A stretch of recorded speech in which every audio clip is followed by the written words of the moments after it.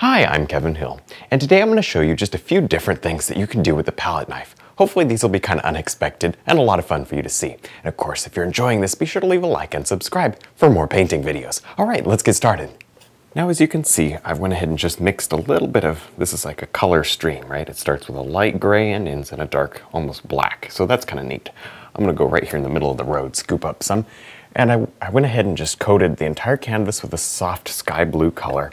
This is all wet, and I just did it with the brush, and then I just quickly with the 3/4 brush did a couple of lines because I want to get more than just one painting thing out of this canvas. So anyways, here we go. Let's do it. The first crazy thing we're going to do today is some clouds. And yeah, you can do them with the palette knife. This is a good palette knife, and it's super kind of tough to see on the video, but actually, maybe you can see it. See how it bends there right in the middle?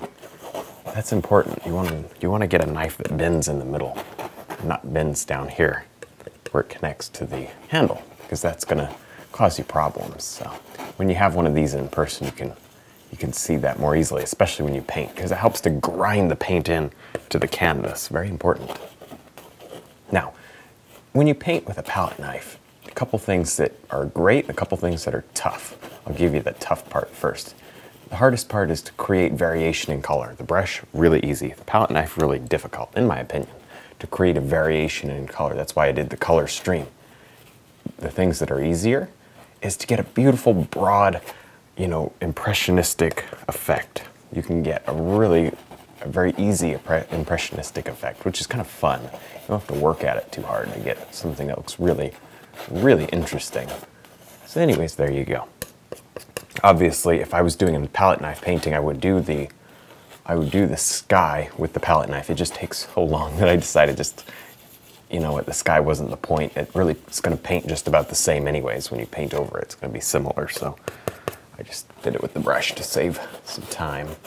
Now I went ahead and mixed up a nice light color up here. It's mostly just a peach, a very light peach color. So anyways, scoop up a little bit of that on the knife. Here, just in case you were curious, I kind of like to mush the color out and then just scoop up a little bit. It kind of layers some on the tip of the knife. You don't have to go crazy getting the perfect straight edge of paint on there. Just slap some on there, especially when we're doing something as loose as this. Other things you may need to get it a little more even or careful, but I'm not going to tell you to be careful if you don't have to be. So there you go. Now I'm just going to, now look, you do have another side to this knife. You got the small side, and that's really, really nice for blending areas like this. See that? You can kind of get in and get yourself a little more detail. And then see, the harder you smush, the more it mixes, and there's your midtone. So you have highlight first and midtone second. You just work your way across the cloud doing that. Looks like I mixed up a little too much paint there, but we use it in the next area. So you really almost surprising how little paint you actually need. I mean, it does take more, but it doesn't take as much as you might expect. Good stuff. Keep this going. Build up layers. Don't just think because you're painting with a palette knife, all the rules go away. There.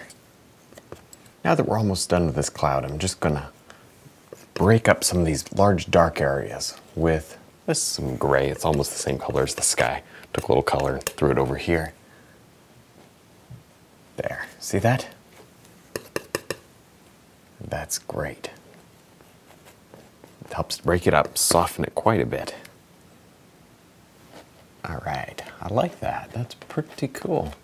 Maybe a little softening right there. Good. Okay, now here's maybe the last kind of interesting part is really the last thing we have to do is just take our clean palette knife and rub.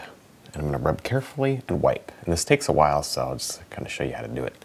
Just rub and wipe. This is blending with the knife because we can do that.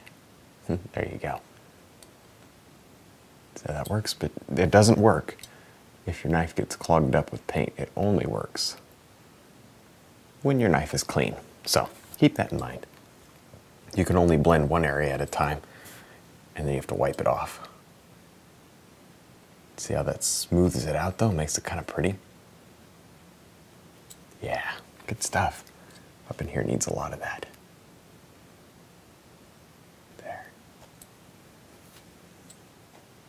Now I'm going to add with our 3/4 brush a little bit of a background landscape here. So as you can see, we kind of just took a few more minutes softening the clouds up there. And that's about as soft as you're going to get clouds with a palette knife. There, because there's a point where you start to make mud if you keep messing with them. So that's about where I stopped. There, you see it doesn't look a whole lot different, but it's about as, it's about as soft as you would ever want a palette knife cloud to be, I think. So anyways, back down to here what we're doing. I'm just brushing in what feels like a little meadow, and that's great.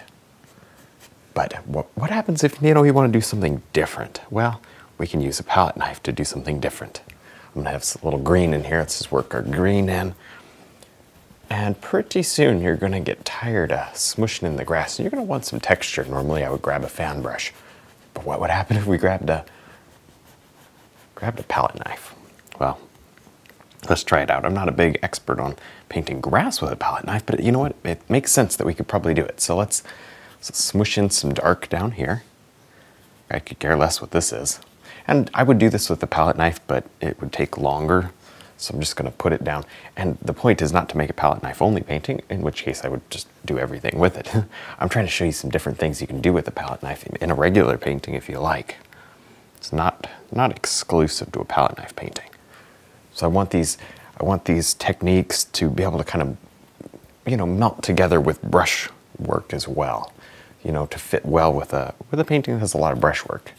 Sometimes it's tricky getting a palette knife to look good with the brush, right? But I'm trying to show you ways to get that done, because there's some great things you can do with it.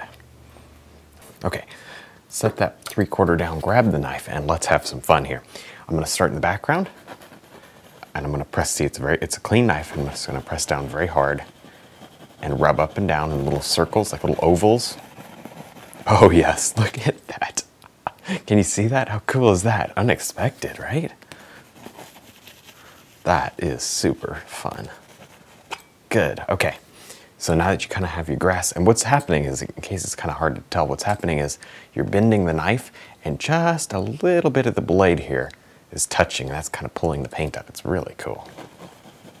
So the more you do it though, the more it kind of goes away, so be careful.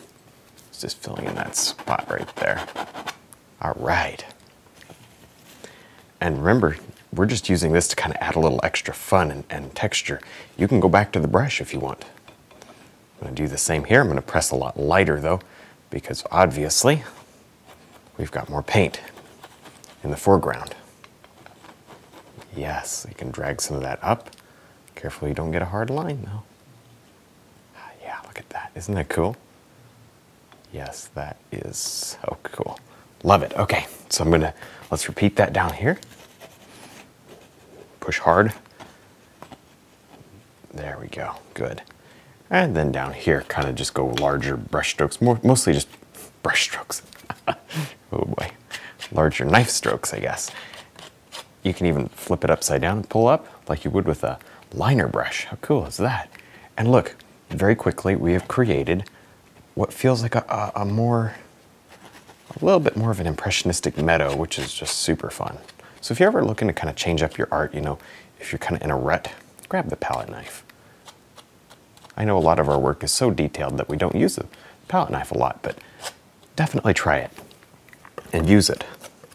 You don't have to use it on everything, but you should definitely give it a shot, because it can do some things that you wouldn't expect. It's not just for rough work, it's also for beautiful details. I'm just going to squish in a little more texture so we have some knifed work back in the background a little, because I think that would look really nice. Speaking of beautiful details, do you think we could work on maybe some flowers back here? Wouldn't that be kind of cool? Let's try a little bit of white and a little bit of blue and see what that gives us. Scoop up some. Okay, there you go, a little flower. You don't want them all facing you, so just, quick touches of color. There. Wow. Now I went ahead and just did a quick little idea of a forest, and here's just a big mass of dark. Now you wouldn't think that normally you could do a waterfall with the palette knife, but watch this. Yeah, so let me show you. I got just a soft blue color, actually a little red into it just so that it wasn't harsh blue. And look at this. how cool that is. Isn't that neat? I'm just trickling it around the rocks. Let it sort of disappear back here. I did do these trees with a palette knife. At least I highlighted them with a palette knife. And we've got other videos on palette knife paintings where I did trees. So I didn't think that was kind of interesting or unexpected, at least. I kind of want to show you some different things that maybe you weren't so familiar with. There, isn't that cool? Huh, that is. I like that. Oh yeah. There, so you can kind of go crazy with it or you don't have to. It just depends on what you want to do.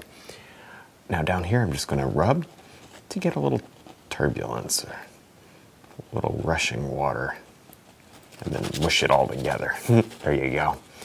Get in there and smush that color because that's going to help to create some reflections, which are not the easiest thing in the world to do. Soft, but let me show you how to make it easy. See, so just grab this color and pull it down very firmly, and that's all you need for now. Take a little white, sparkle the top. There, look at that. Take a little more white, and just touch it down. Don't over highlight, just like you would with a brush. You wouldn't over highlight with the brush. Don't do it with a palette knife either. Just because you can glop it on doesn't mean you need to. Don't overdo. I would be really limited here if I was doing this with the brush. So I'm going to be exactly the same way with the palette knife. Extremely limited. Good. In fact, a lot of those look like they need to be brought down just one level. So there. Good. And then I think at the end here, if I was painting with a brush, and that's a good way to do it. Just think, if you're painting on a brush with a brush, how would you do it? And then do it the same way or similar way. There, I would add a little extra. Good. All right, well, I think we're done with this quick tip video. I hope you had a lot of fun. Don't forget to check out our website, DVDs, and of course this palette knife. Thanks for watching.